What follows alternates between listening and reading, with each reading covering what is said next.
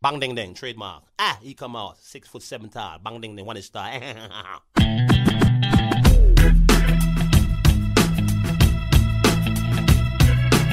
dong ding dong ding dong ding dong ding dong ding dong ding. This is a perfect day. Woke up to the sound of the garbage truck again. Upstairs neighbor's toilet's leaking on my head. Cars broke down, I missed the bus that runs at 10. I had a feeling this was a day to stay in bed. I finally left my pad right under Jumbo's cloud roof. A police officer pulled out his gun and said, I said, sir, you got the wrong guy. I guess it's just a perfect day. It's just a perfect day. Oh, oh, oh, oh. No, no, no, no, no. Oh, oh, oh, oh. Hey there, and welcome back to an exciting episode of Eggs. Today's special guest is Marcus Bell, aka Bellringer.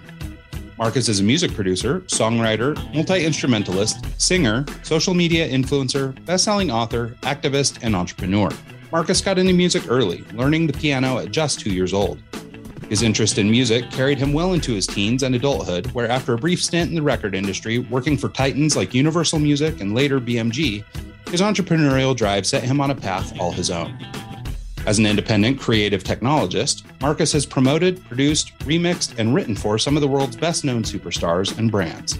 His list of credits include artists like Nicki Minaj, Snoop Dogg, and Timbaland, and companies like Sony Music, HBO, Netflix, Amazon, and more. Obviously, we've got a ton of ground to cover, so let's get going. Joining us today for an exciting conversation about growing up musical, finding and pursuing an entrepreneurial life, and working with some of the biggest artists and brands in the world. Please join us in welcoming to the show, Marcus Bell, aka Bellringer. Hey, Marcus, how are you, man? Fantastic. So great to be here with you. Absolutely. We're thrilled to death. Thank you so much for making time for us. Really appreciate it. So let's start off at the beginning. At the ripe old age of 2 years old, you started playing the piano at 2. That's really early and really impressive. Can you tell us about your background in the music from there? Sure. So from what I understand, it started when I was in the womb. my parents had music playing beside the bed. They were pumping jazz and classical music into the womb, right? And so I think it's been, music has been wrapped into my DNA in such a way that at 2 years old, when they noticed that I had this ability to focus for long periods of time, it sparked them from, as the family story goes, my father said, why don't we try him on piano? And so I just remember sitting on a piano on top of phone books and sitting at the piano, and whenever I touched the keys, that the world would disappear.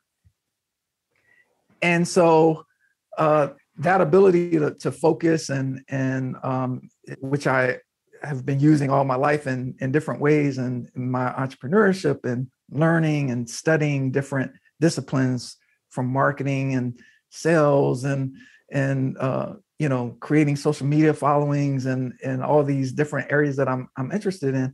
That 2-year-old Marcus sitting there pressing the first key. Now, usually kids, when I have a 6-year-old, and when she was 2 years old, she would go and bang on the keys of the piano. But me, I remember touching the keys intentionally. And that's kind of like entrepreneurs, right? So there's some entrepreneurs that just kind of bang on the piano business. And then there are others that intentionally dig into whatever their offer is. So it started there. It started when I was 2. And then by the time I was 6 years old, that's when I got my first check. and for being in the entertainment industry. And I opened up a bank account. They took me down to the bank, and I remember sitting there with my mother, and there's this banker, and I have this check for like $650, and I'm giving it to the banker, and I'm trying to understand what is happening here. Right? What is going on? So I give you this check, and what happens? Okay, can't I just keep that? Like that. And so, yeah, so my coming into the entrepreneur world, into the business world happened very early. Yeah. I like that. One thing you said there, that when you would sit down and play the piano, the world would disappear. And I actually played the piano as well. I started at a later age. I would think I was 5 or 6 when I started, but I was taught Suzuki method, which is ear training. And I played all through high school and classical that kind of stuff. And I used to, I would sit down and I would just play for hours, and the world would disappear. It just, all the problems went out. I could actually think while I was playing. There was just something to it, to where if I was having a problem or something going on, I'd sit down and play the piano, and I could usually sort my way through it. So I like that you pointed that out. Yeah, well, the thing about that, which is so important, I think, now in terms of, what's happening in the world in regard to like music education and things like that, like the importance of having that type of outlet. Yeah. See, most people relate to music as an entertainment vehicle, but music and learning an instrument, whether that's piano or any instrument, or doing any kind of art that requires some type of focus, there's an opportunity for emotions and to be expressed. Yeah. There's an opportunity for healing to happen. There's an opportunity for whatever that practice is to be one that is kind of like meditation, right? Yeah. So when we look at things like flow state, like what puts people in the flow state, where the world disappears. Like I didn't have the language for it then. I just experienced, the world disappears when I play the piano, and I'm not being, focused on me or focused on some problem or focused on something like that. The world disappears. The same thing happens, for authors, right? Like whatever there is, where a place where there's some type of creation happening, right? Whatever that is, if you're in a place where you're able to create something, and you just need to put all your attention on that creation, there's an opportunity for flow state for anyone. Yeah. Yeah, I think that's great. So I wanted to ask you, obviously naturally inclined towards music. And if for no other reason than the fact that you were able to sort of channel your focus on the things that drew your interest when you were young. But I wanted to ask you, both your parents were pretty accomplished people. Your mother was a national tennis champion, and your father was entrepreneurial also. Can you talk at all about just sort of the role that having good parents or having a support system, whatever that looks like, played in your success in terms of, you mentioned the bank account issue, right? Or the bank account story. This was, you had a parent who was involved enough to make sure that you got that, but not everybody gets that. So I wonder if you could talk a little bit about how influential their role was in your success, but also how people, who maybe don't have that could build a support system of their own. Yeah, so my parents provided me 2 examples. It's kind of like the rich dad, poor dad, type of thing. Because my mother also would focus on something for long periods of time, right? So she was a national tennis champion, and so I think her flow state would definitely happen when she played tennis, right? When she was interacting in a tennis environment. And then my dad was a serial entrepreneur. So he would start, he started so many different businesses, so he would, there was a restaurant business, there was an upholstery business, there was a pool shop where people would play pool. And then, there was a record store, and then there's the trucking company, and then there's like that. So he would kind of be all over the place in terms of his creativity, really. And so then he started DJing when he was like in his 60s, right? So I love it.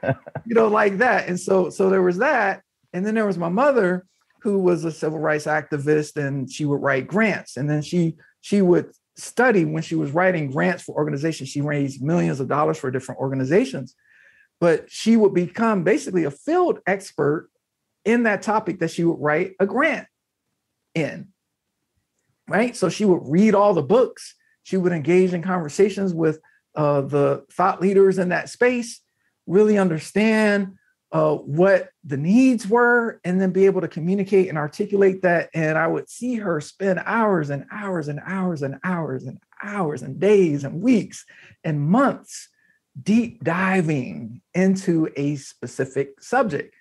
And so I got that from her, right? I got that ability to deep dive into areas that are of importance, and I help support entrepreneurs and leaders and people to do the same thing. So I've created some systems and some programs like Wealth and Impact Bootcamp, where I've put in this specialized knowledge and experience that I've had, from the beginning. I've found a way to capture that so that it's useful for people, so that they can actually apply that inside of their lives. So as is, commonly stated, that once someone starts studying a topic for a period of time, whether that's reading, 50 books on a subject, right? You start to gain some expertise in that area. And so inside of dialing in and focusing your energy and effort on something that's important, if you're trying to learn marketing, for example, what are the top 20 marketing books? Consume them. What are the top 20 marketing podcasts? Consume them. What are the top, like this show, right? Yep. Yeah, this should be a part of your breakfast. Right? With eggs. Yeah, I love that. Right? So like that, where you start creating these practices to expand and build your specialized knowledge in an area that will make the biggest impact in your life, in your business, et cetera. And so, yeah. Yeah. One thing I'd like to sort of pick out of there, actually, and you didn't say it exactly out loud, but through saying your father was sort of serial entrepreneurial and he was trying lots of things, also given your mother's experience in both civil rights and as an athlete, it seems like there was probably a lot of, try and fail, right? There was a lot of opportunity where you go out and you just give it a shot. And if it didn't work, especially early in civil rights, for example, not everything you tried to push through the government worked, or, as it pertained to being an athlete, you don't serve perfectly every time. You've got to put in the reps, and you've got to, but you have to be willing to accept failure as a piece of this growth, right? Same with civil rights. And also with sort of the idea of serial entrepreneurism, people who do start and stop a lot, right? It's usually, I can't remember the exact statistic, but it's like most people's fourth or fifth shot before they have a business that's actually successful, And so it's like, I wonder if you could talk about that, especially as a musician, and having the freedom, I guess, to try and fail. I mean, your parents obviously created an environment for you where failure was safe. Like it was a safe thing to not be perfect the first time. And I wonder if you just sort of talk about that experience. Yeah. Well, before I talk about that, I want to go back to the environment, because I think the environment that my parents provided, because my parents divorced. Okay. And so, and there was a period of time that my father wasn't in my life. Right.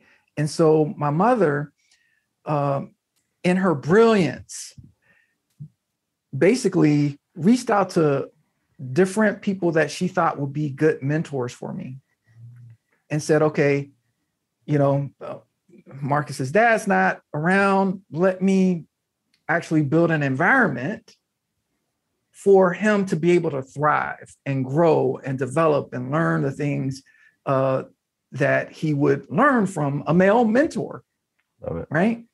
And so I had, one of my mentors was the president of the Family Channel. Another mentor was an executive over at M&M Mars. Another mentor, like that. My uncle was, stepped up and became hugely a part of the shaping of me. He was a politician and a real estate a successful real estate entrepreneur. And but that environment is crucial. Yeah. Right. And if you're not born into that environment, giving yourself the gift of creating that environment is crucial. So we have the opportunity to design an environment for our success.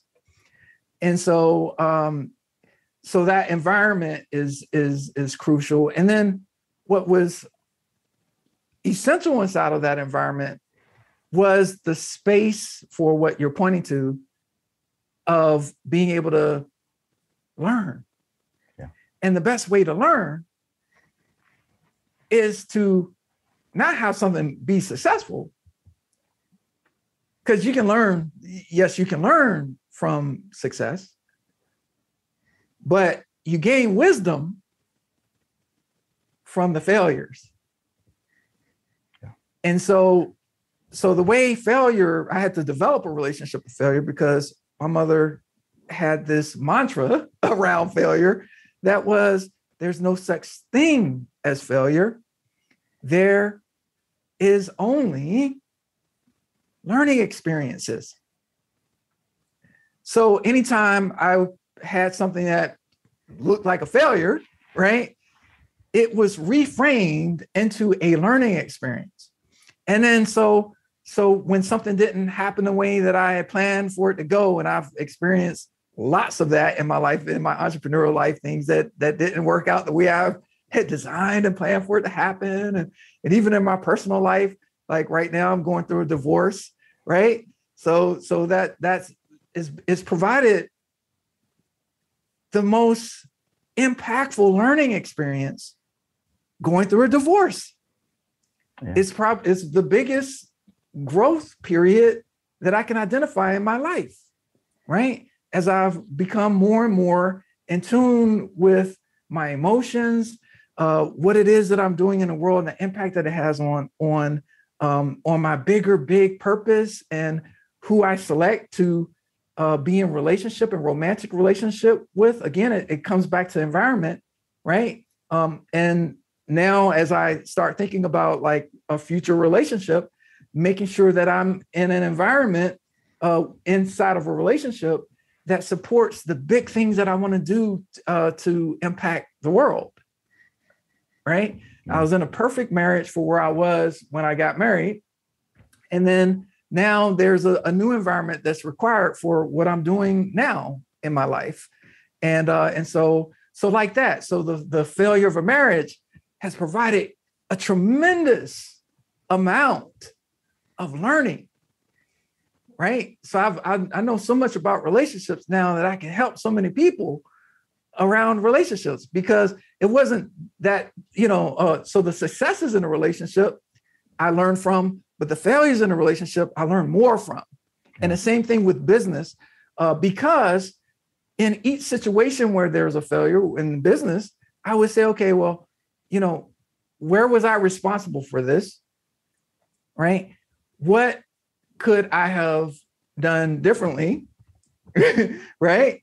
What was in my control? What was out of my control, right? What gaps were there that had this occur? What did I not know that I know now, right? And then there's the world of not knowing what you don't know, right? I don't know what I don't know. Yeah. That world, right? And now I know that I didn't know that, right? And so it's like really being in an inquiry around situations, successes and failures. A lot of times people, don't like to look at the failures. I love looking at the failures because that's where I can really grow and expand my specialized knowledge on whatever that thing is that didn't go the way I planned. Yeah, I like that. I'm going to slaughter the quote, but it's something like your reality can be changed. Reality is, anyways, you can change your reality by changing your mind. So I like that when you started that portion, that segment there, you said that someone can create their own environment to learn. And I think that's if you want to learn a topic, if you want to learn advanced mathematics or about hydrogen energy or this or that, go read a blog, go watch some YouTube videos on the subject, go read the top 20 books, just like you said. It's very important to understand and have the self-awareness that you can actually teach yourself something. And that, to me, that stood out. Speaking of education, you went to Berkeley. Can you tell us about your experience there and how that college experience helped you in your career with music? Yeah. So when I went to Berkeley, I already had a company, right? Okay. I had a record label that I started when I was 12. Nice. And so I was hiring my teachers to be my backup musicians. So when I went to Berkeley, it was quite unexpected, actually. There was a woman I was dating. I was going to Virginia Commonwealth University at the time. And I was like, okay, I got to learn business. I want to learn as much as I can about business. And then at the same time, I was taking some music courses there, and I was studying under the head of the music department there, who's an incredible composer. And so I was learning a lot and writing orchestrations for big band and orchestra. And so I was learning all of that. And so he said, when I was dating this woman that was a part of that music program, and she's like, I always wanted to go to Berkeley since I was in high school and so forth. And I was just like, oh, okay, that's cool. Well, you should apply for Berkeley. You should really go for it, right? Because I believe, why wait? Go for what it is that you want now. Yeah. A lot of times people say, okay, I have to do this before I can do that. No, just go straight to the that. Right. Yeah. And so I was saying to her, okay, go to the that. If you don't have to do an in-between and hope and wish, like you can apply. So she got the application. And when she got the application, she said, oh, Marcus, the application came. Oh, you should see this brochure. Let's look at it together. So I looked at it, and it had a music business program. I was like, what? There's a music business program? And it had like the studios. I was like, what? It has studios? What? And I just started looking. I'm like, wow, this is exactly what I'm trying to design myself here. I'm taking business. I'm performing. I am, trying to figure out how to work with inside of the music business there. I didn't have any mentorship around the music business at the time. So now I provide that for a lot of people, but I didn't have that myself. Right. So I would go into a record store and see, oh, wow, there's posters here. And then I go back and say, okay, I need to get some posters for the record store. Right. So I was figuring out that way. Well, when I sat down with my girlfriend at the time and I saw all of that, this feeling came over me. It was like something from the universe said, Marcus, you're supposed to be in Boston, College of Music. And it made zero sense. Right? I'm like, whoa, it made sense, but it didn't make sense at the same time, right? Because I had so much going on there in Virginia, and with my businesses and performing, I was building an audience. I was on the radio. I was in the newspaper often. I had a really solid base that I was growing, and then I had inside of me something that said, "No, you're supposed to go to Boston." And so when I told the chair of the music department there at VCU that I was planning on doing that, he said, "Oh, you don't have to. You have access to everything you need now, right? Right? You have access anything that you would learn there. You have access to already." And so yeah. So in the face of all of that, she ended up not going, and I ended up going. And so when I went to Berkeley and just saw all the I was a child prodigy. And so I started interacting with other people that came from a child prodigy background, others that had as much experience as I did. I felt at home, right? And so my aim at Berklee was to really build my specialized knowledge and build community. And I was fortunate to be able to do that because when I was at Berklee, the way I got that job at BMG, I heard you, mention earlier, was I was in a hallway and a friend of mine that was working at BMG, and he was excelling, tremendously at that job, right? That they had promoted him. And so he walked past me in the hallway. He said, "Hey, they're sending me to Chicago. You want my job?" Yeah. Now, I never worked for anybody before, except for when I was a musician playing at churches and so forth. I was just like, yeah, okay. And that's how I got the gig at BMG.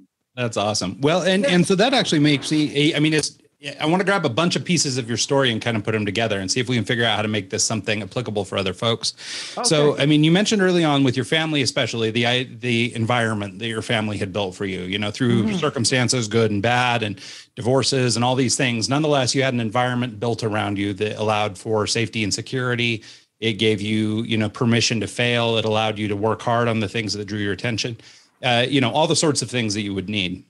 Now, as you're talking about going to Berklee School of Music, you're talking about sort of similar things, right? You're surrounding yourself with people who are sort of like you, or at least, in the musical vein, they other prodigies or other people who are really into music, right? And so you start surrounding yourself with them, you start and now at this point, I guess by this age, you're sort of crafting your own environment, right? You've moved from the one that your parents built for you to the one that now you're crafting for yourself.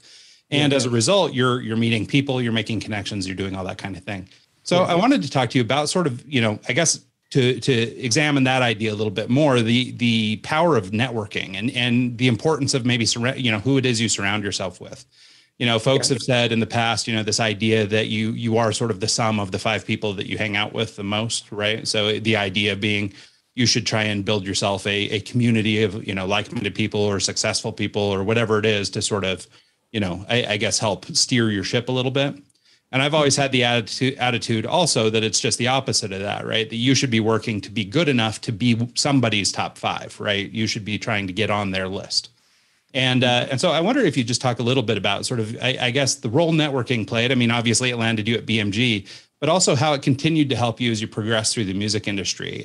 Both Mike and I have a little bit of background knowledge in the music business. Both he and I have worked with bands and promoted shows and managed groups and actually owned little labels and things too.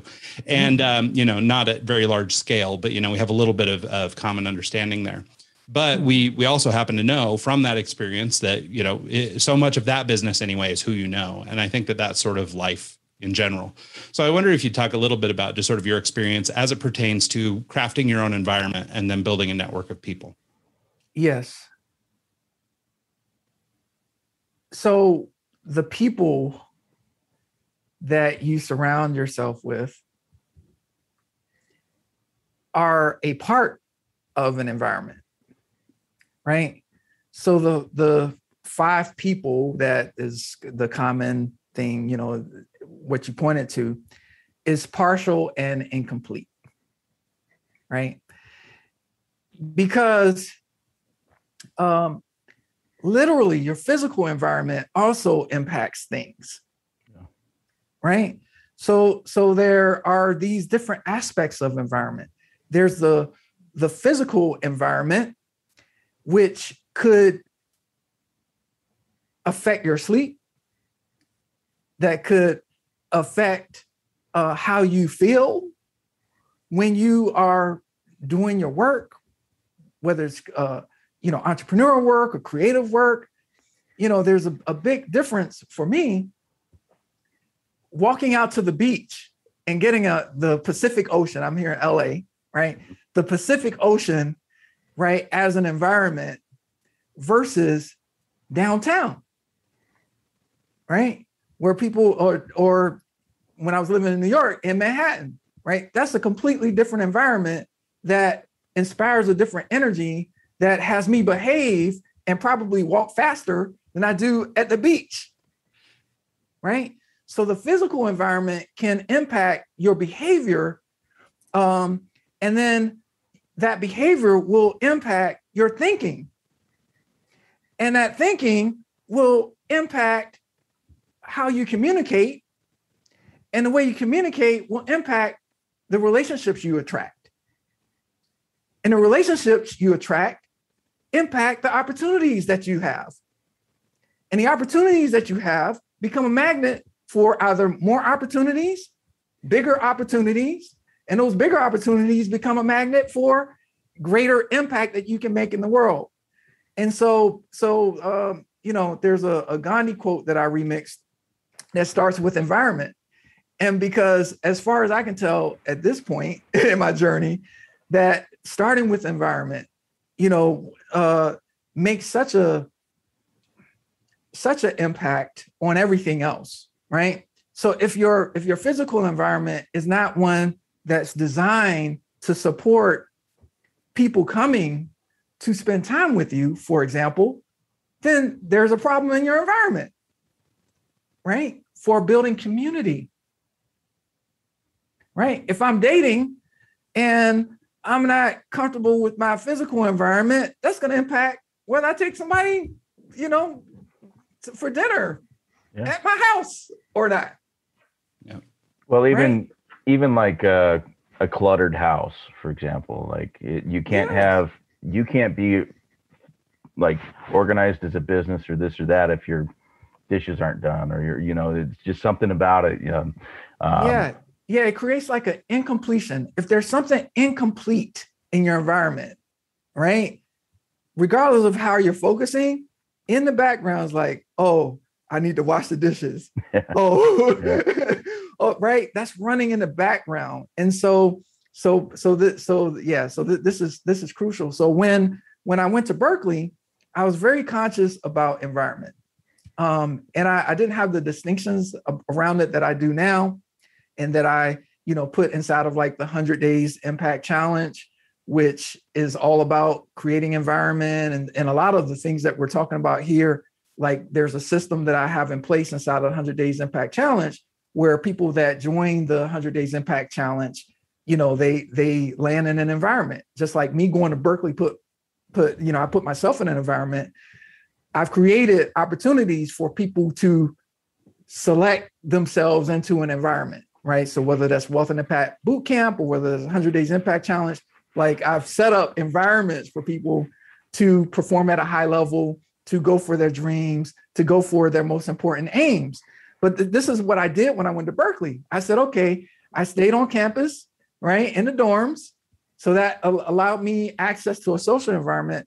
But I also had an apartment outside of the dorms, which I put a studio because I needed to create a work environment because I'm running a company. Yeah. Right. So I was renting this house that turned into a studio and my office. And so I had two environments happening. One that was my creative and business environment. And then one was a social and community and learning environment. And so I had the learning environment and then I had the practice environment. So whatever I was learning, I was applying into the world, right? And doing everything needed around that. Succeeding, failing, learning, seeing where the gaps were, all those things that we've been talking about, right? So, but those are set up environments and physical spaces for me to engage in that activity. Yeah, no, I love that. I think that's really critical, especially, for people right now. I spend a lot of time kind of in and around the remote work world, right? And this is kind of a forever problem, right? People, try and work from home, especially now during, COVID and things like that. People start working from home and there's no delineation between their work life and their home life, right? The computer is on the table. Like, I'm staying up all hours of the night working. There's no distinction between spaces and maybe not everybody has the opportunity to live in the dorms and also afford an apartment or something. But, maybe they go to a classroom that's there's nobody in class at that time of night or something, or maybe they go use the lecture halls or the cafeterias or whatever as their workspace. And then they have their social space back in the dorm or whatever. Right. So I think adaptation is a big part of it. And I truly love that distinction, this idea that in building your environment, I think there is a lot of focus on this, 5 people in your social group or whatever, that kind of thing. And I think sometimes that argument becomes a little bit more like, the people you're selecting, what can they do for me? And I think what I like about the way that you're differentiating it here is that sure, people play a role, right? So there's a piece of that is really important, but it's not the whole thing. And I've actually, it's funny because I've actually never really heard it put this way, where there's, other aspects of that, and like you're even just talking physical environment. So, but what that got me thinking about was, what about for people who maybe, are underprivileged or come from a difficult family situation, difficult life situation, they don't have leadership or guidance, maybe at the parental level or something, where they're not getting what they need to sort of, even you mentioned earlier, not knowing what you don't know, right? So for a lot of people, they just don't know that there is other options or there are other opportunities for them. So, you've mentioned your program and how that is one solution to this problem. But how do you get people through the door in the first place? And I know you've done a lot of work with like underprivileged schools and things like that. And so I wonder, like at the student level, like, assuming a kid can at least muster the energy to show up to school, how can you convince them or not even convince them, but allow them to discover on their own the importance of building this environment so they can start making steps to improve their lives, even if life sucks at home? Listen, life can suck at home as an adult. Right here. Right. So as far as I can tell with human beings, it all starts with a desire. Yeah. No matter where you are in your development, whether that's you're a baby and you desire a bottle of milk, right? Or whether that's you are a senior that is desiring something to do with their lives now, after retirement and after, their kids have left, and like it comes with a desire. And so where someone can have the ability to evoke desire, to where there's the opportunity to create a space for aspiration, right? And part of that is exposure, right? So inside of someone being exposed to something, your desire comes from exposure, right? So if I am not exposed to, for example, all right, let's look at when I was in Richmond at VCU. Now, I came from humble means, right? I didn't know it, but because money wasn't a conversation in the way that I'm talking about it now. But when I was in Richmond, I recognized that I wasn't living like a multimillionaire as a student in a dorm in Richmond on the 18th floor, right? But I knew that there were some neighborhoods where there were mansions. And one of the things that I did when I was there on the weekends, me and my girlfriend, we would drive whatever beat up little car I had into those neighborhoods and dream and dream and dream. And so there evoked a desire for, a different environment, a different situation. And so the whole thing around, the word underprivileged is problematic to me on a bunch of different levels, and is used culturally and so forth, because no matter what your privilege is, if you have a desire and a mindset and you're a seeker of an opportunity to live into a full potential, your full potential, you know, inside of yourself, you're not doing everything you can to live into a full potential, then, and you have no relationships of stature or access to mentors, whatever. There's a friend of mine, he says this all the time. His father wasn't there, and the books he read were his father's. I like it. He didn't have mentors. The books he read were his mentors, right? And so you can actually, no matter where you are in the socioeconomic position in the world, you can get a mentor through a book. You can get a mentor through a YouTube channel.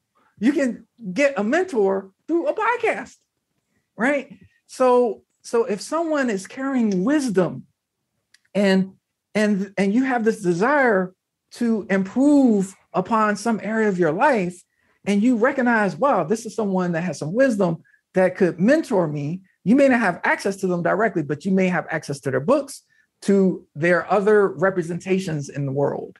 And so it starts, as far as I can tell, with that desire. And then you start organizing the world around that desire. Okay, so when I was $75,000 in debt, right?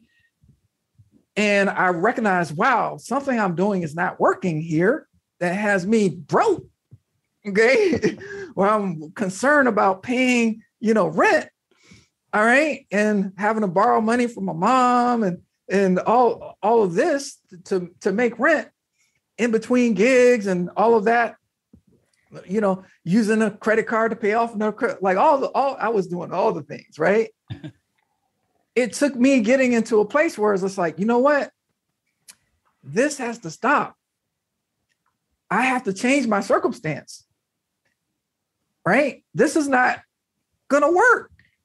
I can't afford to take someone out on a date to a nice restaurant without being stressed on it. Like, this is not going to work, right? And so that desire to change my circumstances had me say, okay, wait a minute.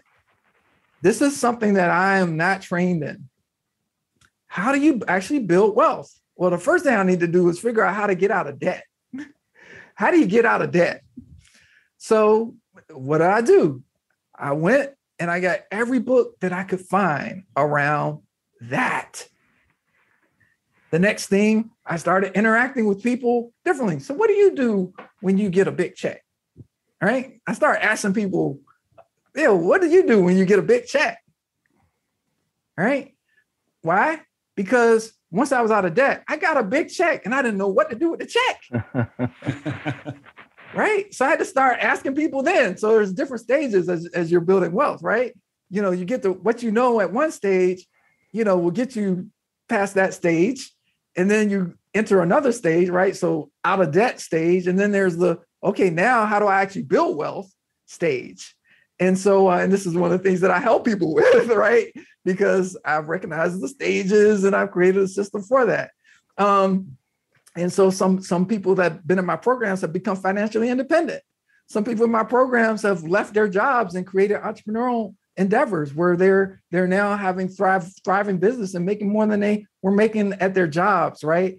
So it's not like that there's some rocket science around this. There's just, when you plug into proper mentorship, when you plug into people that have specialized knowledge in areas that you don't, when you plug into and put yourself in an environment of training and development and that pulls you into your full potential or the desire to reach that full potential, that's when all the difference gets made.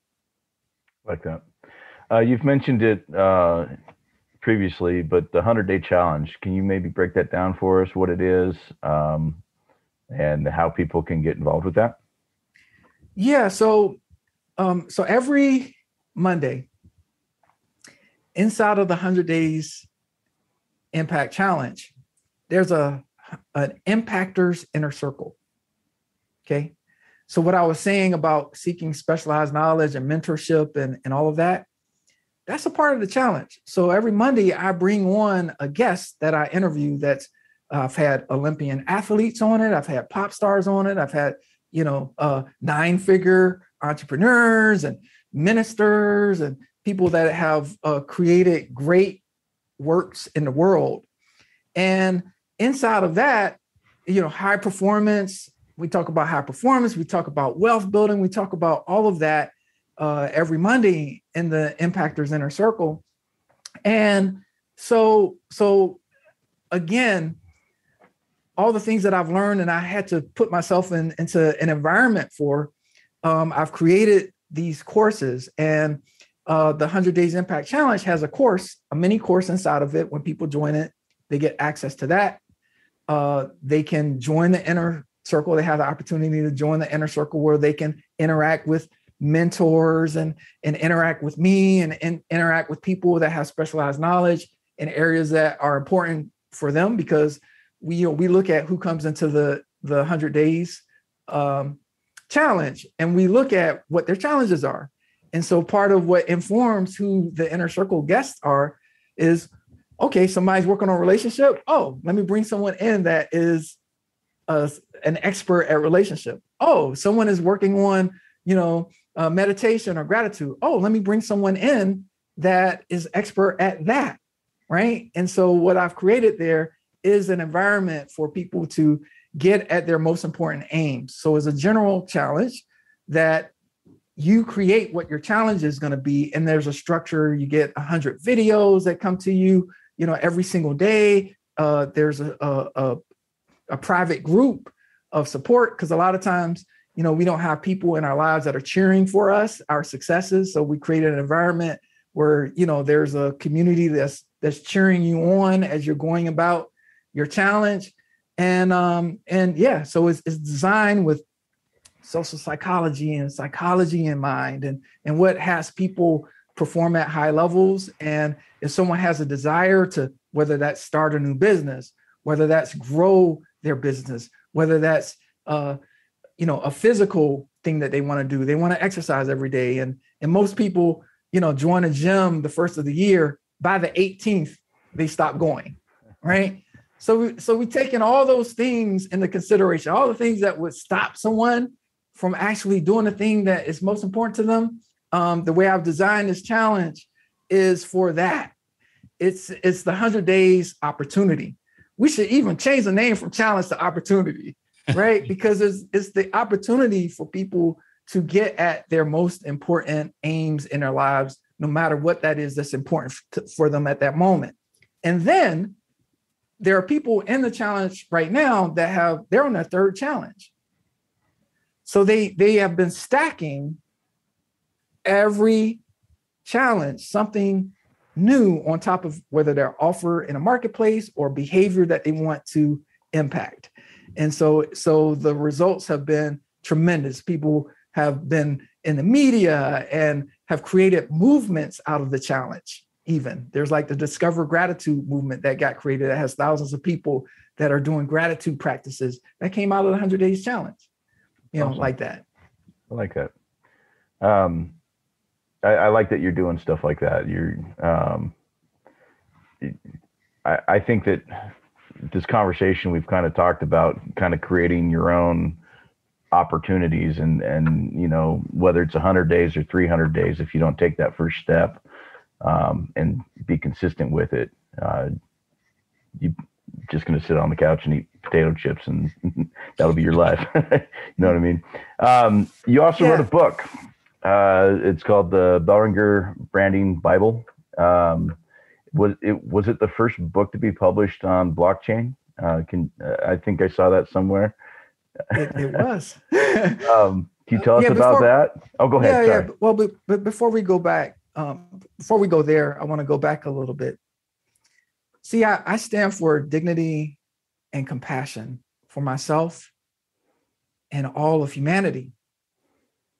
Right. So everything that it is that I'm doing in my life comes from that lens.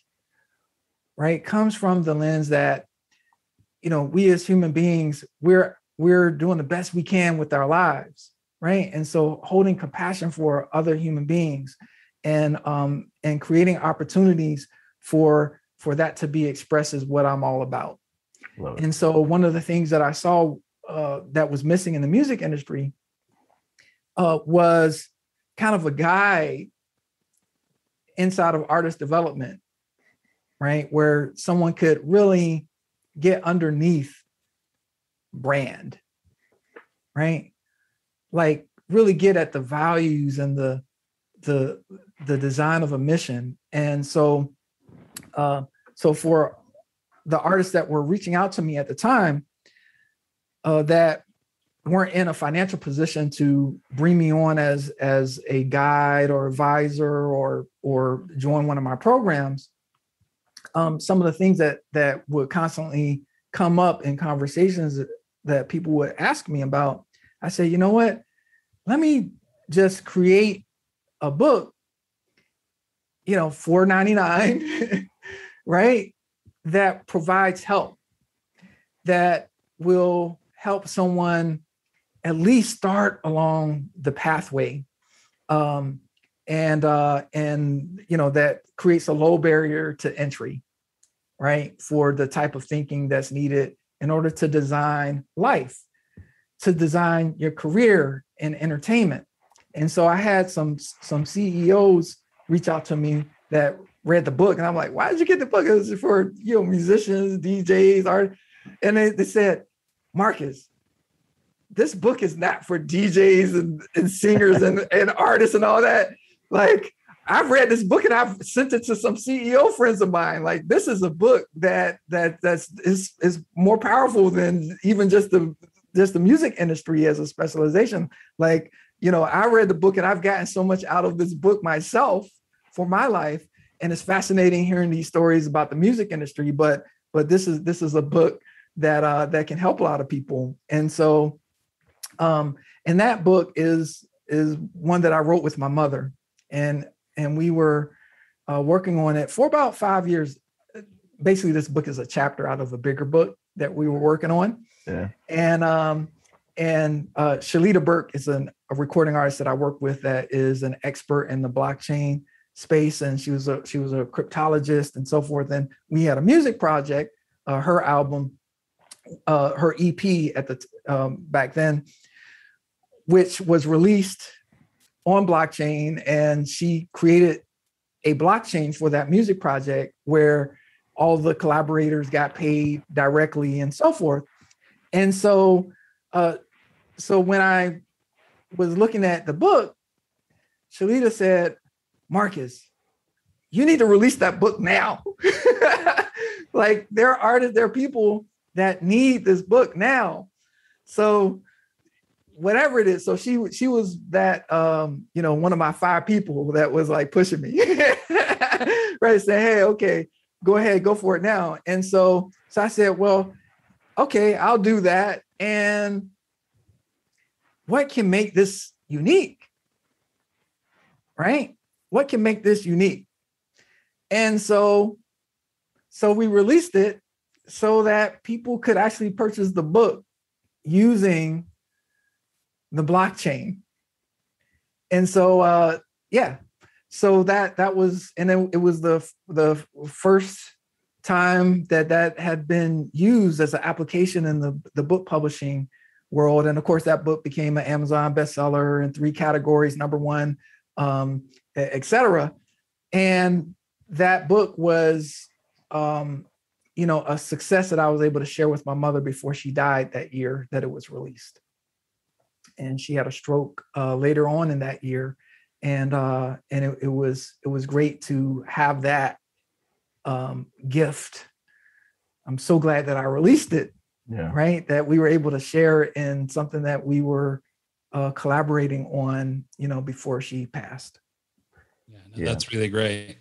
So I wanted to go back, and this is going to be a tough one to answer, but I wonder if you could maybe help us out a little bit. So, I've been kind of thinking about our conversation and smushing it all together, and we've talked a lot about an environment and things like that. And if I was to drill down deeper on the environment, I think you've been using the word desire a lot, but I think what we're talking about too, or at least in part, is this idea of curiosity, being curious about your world. And I sort of scribbled down a little formula here, this idea that curiosity plus desire equals sort of that flow state that we were talking about earlier. And so, but, again, and I actually really love your approach to sort of, everybody having sort of equal opportunity in inspiration or mindset. And maybe you're not actually underprivileged in that sense. And I think that's kind of a refreshing view. So, but with that in mind, then I wonder, can we talk at all, or do you have any insights into, creating curiosity where it may not exist? I think what happens a lot of times in a, social media rich environment like we have, so many people spend a lot of their, I guess, rev cycles thinking about what they want through the lens of what they think will trend on Facebook or Twitter or whatever. And, they see the guy with the yacht, so therefore I need a yacht, but it's not truly what I want. Rather, it's sort of being spurred on by what I think other people want, right? And so I wonder if you had any thoughts around just, developing a sense of curiosity in yourself and how to sort of stay true to your message. Like in your case, you've managed to stay true to the thing that was important to you throughout your career, in one form or another. You've done many other things, but there's sort of this kernel in the center. You were curious about this thing and this is your thing. And maybe you're a unique case, but I wonder, I'm thinking about the individual who maybe doesn't have the drive or isn't sure what they want out of life and that sort of thing. And it's not that they're not capable of having that. It's that it just hasn't occurred to them yet. So I wonder if you had any thoughts around developing curiosity. Sure. So it's paying attention. It's paying attention to what it is that inspires you. It's paying attention to what is it that upsets you. It's paying attention to emotions that you have as you're trafficking through the day, through your week, as you're exposed to people, right? Is paying attention to how you feel. And then out of that paying attention, so let's say you're in an urban environment and you're walking down the street and you notice that there's a homeless population, right? And you pay attention to that and it upsets you, right? Therein lies the opportunity to become curious about that thing, right? And then take that, I love curiosity plus desire. So then allowing your curiosity to inspire a desire, and I would add after desire to take action, right? And before even taking action, I will put coming up with a plan. So starting with the curiosity, right? That the environment you notice, okay? It's like, okay, let's use the homeless example still. Okay, I notice it. I'm curious, why is this? Why is it that there are so many homeless people here? Right? Why? What is it that has this happen? Right? So then, but not leaving it there. Then it's like, okay, well, let me figure out what that is. Like, let me find out. Okay, so now we're starting down a path, right? Now I have this desire to, okay, let me either talk to some of them and see, get their world, right? Or start reading about it or Googling about it or start getting that. So now I'm starting to get some information in. Then you check in. Okay, do I still care about this? Is this evoking something? Is there some action for me to take next? Right? Then you can start thinking about planning. All right, so what am I? Okay, I have this desire. I'm passionate about it, whatever it is. Okay, what is my plan for how I'm going to do something about it? Right? And then say, okay, well, wait a minute. All right, so I could find a nonprofit that I could do something about it with someone that's already doing something. I can join, a movement that's already happening. Or do I create my own movement or my own nonprofit, or do I create some business opportunity that has, this population in mind and creates opportunity to approach it from an entrepreneurial standpoint as opposed to a philanthropic standpoint? Or you may be inspired to organize friends around it. So now this is when you start bringing that curiosity, desire, and plan into conversation with others, right? So this is where the community comes in. And now you're starting to interact with others, and they're bringing their inspiration and their so forth. Then you take that next step. So now it's you inspired, you have some plans and some ideas, and now you have a community that may raise their hand and say, hey, I want to join you with that. Like, I care about that too. I care about what's happening in my community, right? Now it's not just you. Now you have others with you that you're carrying along with you, right? And then you are collaborating together to actually take some type of action. Yes, this is as far as I can tell, one pathway from going from curiosity by just noticing something to actually having that do something in the world that is helpful and can uplift people. Yeah. No, I love that story. And it's funny just hearing you talk about it and sort of, really what I wrote down here was the birth of a movement, right? You've really outlined how we get from just being curious or that nugget of curiosity all the way down to, actually literally getting a movement going. And what's interesting is it hadn't occurred to me prior to this, but semi-recently in the last couple of years, we have some friends that live in downtown LA, and I took my 14-year-old son, well, now 14-year-old, he was about 10 or 11 then, through downtown Los Angeles. And, obviously it's Armageddon down there right now. It's a pretty rough spot. And, but that was, we live in Salt Lake City, and we have a fair amount of, homeless population here as well, but we live out in the suburbs, and, he's just not exposed to that very regularly. And when he got down there and saw that, it's exactly what you were describing, right? He had this sort of urge to, figure out how he could change things for these people. How can I bring humanity to the situation? I want to help these people. So then he came back and he did a little bit of research, and he found a local organization. There's one run here by another kid he's 10 years old now. And so he was like, well, I'm a kid, he's a kid, together we could go be the super kids on this homeless thing. Right. And so he began reaching out, and, that's sort of the stage we're at now presently, is that he's in communication with this kid. But it's exactly what you're describing, right? He noticed a thing, it ignited an idea in him. He took that back to now seek out some community and additional information. And, who knows where I'll take it from here, but it's exactly what you were describing. And it came so naturally, right? It didn't need a coach. It just happened. There you go. Yeah. There you go. That is a beautiful thing. Yeah. So that environment evoked that curiosity, right? And compassion. Yeah. It evoked the compassion. See, underneath the curiosity is a compassion that your kid connected to. One of my mentors calls it the broken heart of compassion, right? That you experience something. Dr. Monica Sharma, which I'm featured in her book. It's called Our Radical Transformational Leadership. I highly recommend it for any listener to check this book out. But she talks about the broken heart of compassion, where you see something that is upsetting and it breaks your heart, that inspires you to action. And so your son got the broken heart. Yeah. And broken hearts lead to great things. Yeah, I love that. Well, cool. So Marcus, we're kind of getting to the end of the hour here. I wanted to just give you an opportunity to let people know, how they can best engage with you if they want to get involved in any of your programs or simply learn more about you and your career. I guess fortunately and unfortunately, we had a great conversation about other stuff outside of your career. So we didn't really delve deep into the nitty gritty of Snoop Dogs and stuff.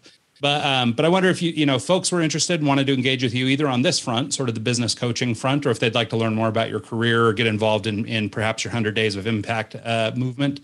How could people do that?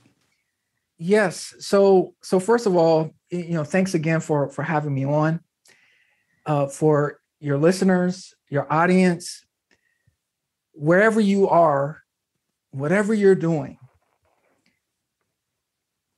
take the opportunity, take a moment and look from the lens of what we've been talking about here, and look from the lens of, what can you become curious about if you have not discovered a curiosity for something? We here as human beings have the opportunity. They say like the highest level of self-actualization. A lot of philosophers that I've studied have pointed to is contribution. How can your life be a contribution beyond just you? And so if anything that I've said resonates with anybody that's listening, if it resonates with you, and you want to be inside of a community of entrepreneurs, artists, coaches, thought leaders, influencers, business owners, community workers, people that really want to get at making a huge difference in the world and making a big impact and also monetizing that impact, then they would go to wealthandimpactbootcamp.com and apply for that program, that 6-month program. If you are someone listening and you have a big thing that you want to go after, right? And you need a structure and you want to take on a challenge and turn it into a fun thing to do where you can put yourself in community and get specialized knowledge and a system and a course to help you design what you need to do, then you would go to 100 Days 2021. And that's days with a Z, 100 Days with a Z 2021. Or if you're listening to this and it's 2025, 100 Days with a Z 2025. If it's 2030 and you're listening to this podcast and you're hearing the sound of my voice, go to 100 Days with a Z 2030 and join the 100 Days Impact Challenge. It's $1 a day. Easy, right? And then you can also have the opportunity to join the inner circle there. And you can find me on LinkedIn. LinkedIn is where I am spending a lot of my time lately because we just recently launched the LinkedIn Wealth and Impact Bootcamp course that's all focused on LinkedIn. But you can find me on LinkedIn. And if you type in Marcus Bellringer, okay, all one word, Marcus Bellringer, you'll be able to find me on LinkedIn. And I have it open so you can message me there, you can engage with me there, engage with my content, etc. there on LinkedIn. I know people like, oh, here's my Instagram. Yeah, I have Instagram. Yeah, I have Twitter. Yeah, I have Facebook. But if you really want to engage with me, go to LinkedIn because that's the platform that I'm focusing on right now. Perfect. Yeah, I love that. Well, thank you so much, Marcus. We really appreciate having you on. I mean, this is a great conversation. I think it did a lot of good for a lot of people. Thank you. Yep. And thank you for the work that you're doing and bringing guests with specialized knowledge to help your audience. It's important work. Well, thank you so much. I appreciate that. Yeah, absolutely. And thanks so much to everybody who tuned in this week and every week. And we'll see you guys next time.